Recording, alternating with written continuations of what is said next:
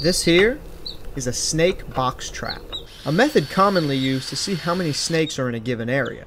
We're here in South Mississippi, on a sandhill aptly named the Burrow, where we'll be spending the next few months figuring out exactly what lives here. Y'all remember that fundraiser that we did at the beginning of the year? Well, this is what that went to. Reptile fences and box traps. Well guys, we got the first drift fence set up right here. And as you can see over here in the shade, definitely not a ploy to get into the shade or anything. So basically, box, line, we lift box, we obtain snake. This is what all that money, all that 350, I forgot how much honestly, because I'm like heat exhaustion. But I have it written down on the screen right now. Keith, this fence, this is the best fence out here.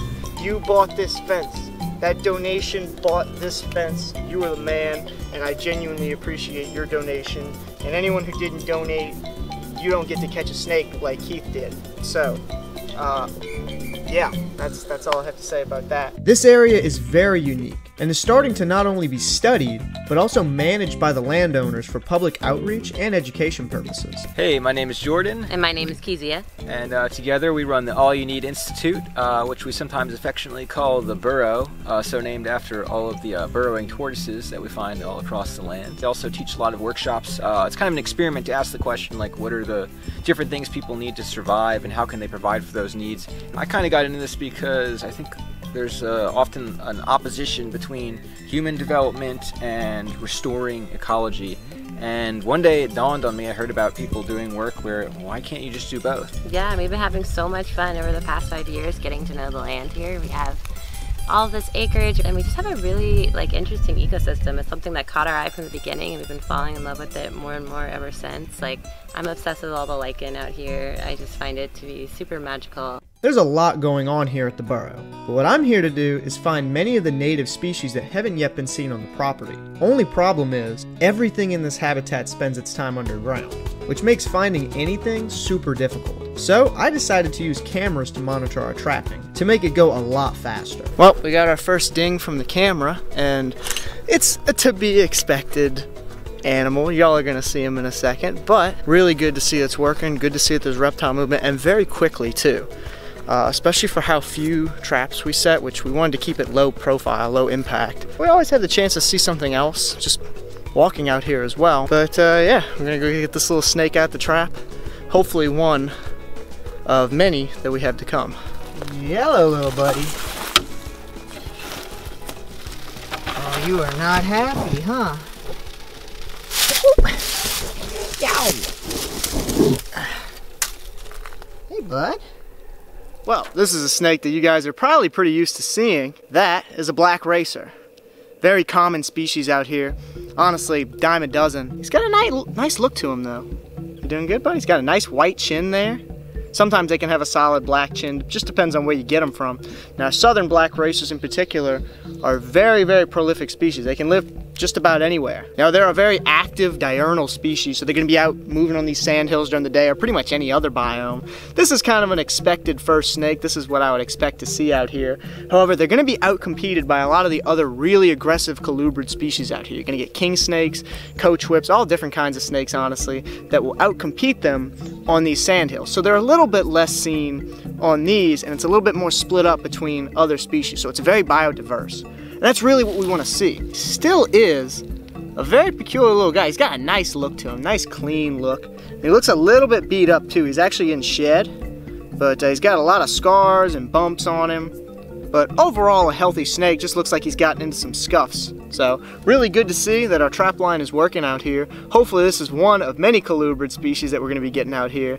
And hopefully it's not the only solid black snake that we're going to be seeing out here. Because obviously there's quite a few that we're hoping to see. Yeah, I'm gonna have to be driving out here a lot to get these guys out of traps, but still, just because they're common doesn't mean we can't appreciate them. They're a very important part of the ecosystems here, and still an animal to appreciate, still a really cool snake. We're gonna go ahead and let him go back along this trap line, and hopefully the next time we're out here, we'll get something else cool. Really great snake. Hey, little bud. An expected yet welcome first snake, but we've got a lot more to find out here. On top of snakes, a huge conservation focus here is the gopher tortoise, a large native burrowing species, which is endangered here in South Mississippi. Hey, bud. Oh, wow. A major part of conserving tortoises is knowing how many you have in the first place, and where they're going. So I gotta work on figuring out just those things. I got a backpack full of cameras, and I'm not afraid to use them. Now guys, don't tell the federal government this, but cameras are a great way to gather large amounts of information very quickly. I started off by setting on just a few burrows that I already knew had activity. A couple of days later, it was time to check them out.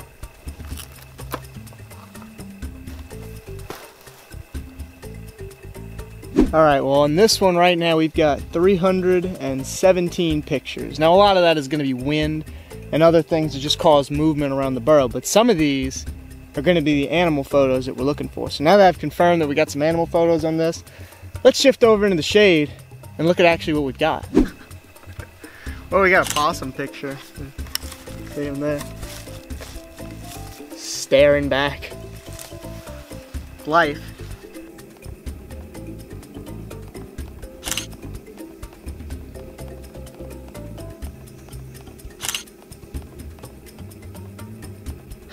No tortoise pictures on this one actually, but we did get mammal and bird photos, and that just goes to show whenever a gopher tortoise digs a burrow, lots of other things use it, but currently it doesn't look like that tortoise is even using this burrow, so that's really good for us to realize. He's probably in one of these surrounding burrows because sometimes they'll just dig a couple of them and not use one for a while, so good information to have. Let's go ahead and check the next one. Hopefully we'll have one there. No tortoises yet, but that's just the way it goes. While all the burrows seem to be getting used, it's not always by the tortoise, since they can dig multiple in a given area. While it seems our tortoises aren't out and about today, a ding from the trap camera tells me that we do have some movement. Alright, we made it in time. He's using his hide. That's why I haven't gotten a picture of him, I guess, is because he used this, but look at that. Whoa! Yep, that's why we don't get them. Well guys, this is our first true sandhill snake that we've gotten from these traps. This is an eastern coach whip. Now, coach whips across their range are actually a fairly common snake. You can see them on sand dunes down by the Gulf. You can find them in longleaf pretty commonly in places like Florida. But in this part of Mississippi, this is actually an increasingly rare snake. I would actually have to say that this is one of the rarest snakes that we could have probably found out here. So it's really awesome that this is our first one. I'd say the only one that I'd expect to see less of in a place like this would probably be like coral snakes or scarlet kings. He hasn't bit, but he did open his mouth quite a bit. Now, when I first saw this guy on the camera, I thought he was a racer snake because I only got that upper part of his body. And as you can see, it's solid black, just like a racer. Whereas the other half of him, quite tan. So when I saw that, I knew for a fact that it was a coach whip.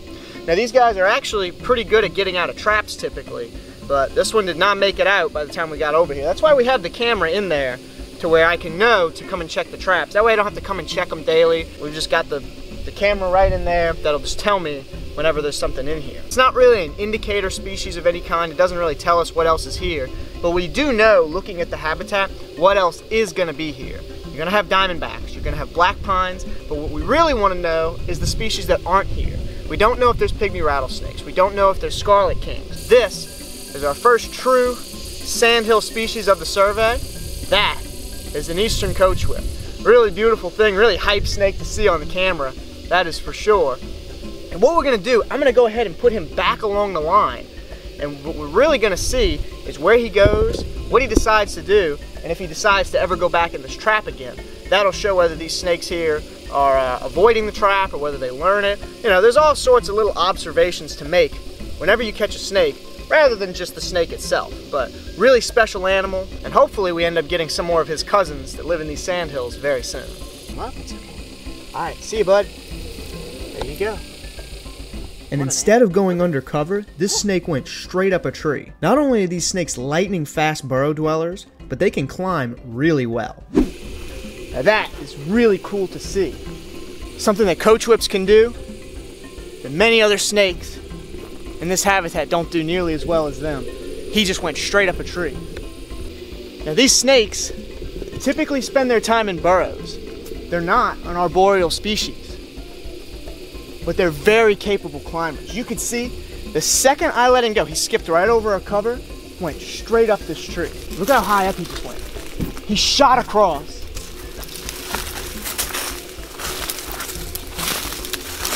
He's probably about 10 feet up now.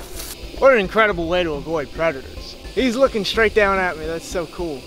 Now, one thing that's really special is one of the snakes that they share habitat, the black pine, has actually been seen to do the exact same thing, which is very unusual for a pine snake species. They'll actually climb straight up trees, and they've even been found way off the ground in trees, which is really special. There's not too many arboreal species in the sandhill or longleaf habitat, so to see a snake that's capable of climbing that well is incredible, especially for one that spends most of its time underground. I was expecting him to dart towards a little burrow, and that's always something you want to see, you know, seeing where the snake is living. But to see him go straight up a tree like that is just a great example of how athletic these snakes are. I wanted to get one last picture before we left this guy alone. And if he's going up, then I am too. Hey, bud.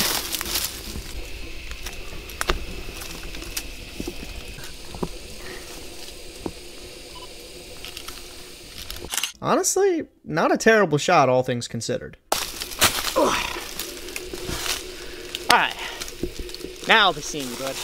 This sandhill is really incredible, and it's going to play a massive role in restoring biodiversity in the surrounding areas that were cleared for timber years ago.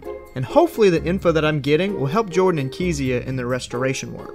Yeah, the first time we laid foot on this place, we were totally not ready to buy land, but we just saw all these lichens on this white sand hill. We were like, what is this place? This is unlike anything I've ever seen. Like maybe kind of like some spots in Florida. And then we saw the tortoise burrows and we're like, all right, we're never going to see anything like this again. Like this needs to be conserved and preserved. And I would love to live here just for my own personal well-being, just going on walks, you know, it's unbelievable. It's such a blessing to be able to live here.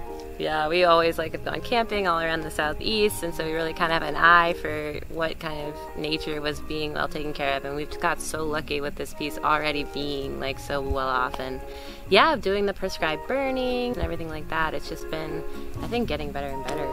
Another fun fact about this habitat, it's pretty much a mini desert. It is crazy dry and feels at least 10 degrees hotter than the surrounding area. It is slightly too hot to be doing this. Would you agree? I'm on my deathbed. Yeah, it's slightly too hot to be doing this. I've been trapped here for 4 days with no water. If anyone finds this, tell my family I love them, and tell all of my exes. Lol. Back on the tortoise burrows, we're checking some new ones now that seem to have a lot more activity. And I was hoping, since the temperatures have been good, that we'd see them out in the morning. And sure enough. Ooh. Yay! Turtle photos! Look at that. Yay! Big old turtle! Very active. This is definitely the most active burrow yet. That's what we like to see. We got one turtle. Now it's time to set cameras on all of them out here and see more turtles. One turtle doesn't really do us too much good, because I mean, if you got one turtle, you stay stuck with one turtle. If you've got 9 turtles, then in a couple years, you have 50 turtles. You know, basic math. We got some good activity on a few different burrows, and not just tortoises. Now that I'm seeing all this mammal life, I'm even wondering if the state endangered spotted skunk might be around somewhere. But that's a project for another day. For now, we got tortoises. One important part of gopher tortoise management is planting what they like, and using prescribed burns to bring back native grasses and cacti that they like to eat. Yeah, I've been doing a lot of thinning lately and really trying to bring this, I mean, you know, you can see in the background, not a lot of ground cover. This was maybe at one point longleaf pine savanna, and we want to bring it back, but we're going to do it slowly. We have very kind of precision forestry methods so that we remove kind of some of the more crooked trees and actually use those. We do crook timber framing, kind of just in general asking what's the best use of the different resources that we have here. Very hands-on and very low impact on the landscape. Back on the trap lines, we got some great activity. We even crossed out a couple extra species that hadn't been previously seen on the property. Look at Corny baby. Gorgeous snake. Nice big orange corn snake. These are actually a very common species throughout their range, but in this area of the South in particular, they can be pretty tough. So that is an excellent snake. Mwah. Kiss the corn. Oddly enough, the most common catch so far has been speckled king snakes. They are common out here, but it is pretty interesting habitat for them.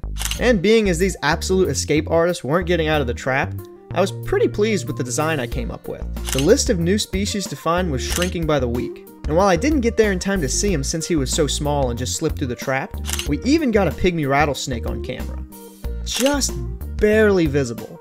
Even though I didn't get to see him in person, it's pretty safe to say that we've got pygmies. Overall, there's still a lot of work to do out here, but we've gotten it started. I really appreciate the support that we get that makes these projects possible, and if you guys did enjoy this video, make sure to check out the video where we helped raise funds for some of the work in this one. Thank y'all for watching, and I will see you guys next time.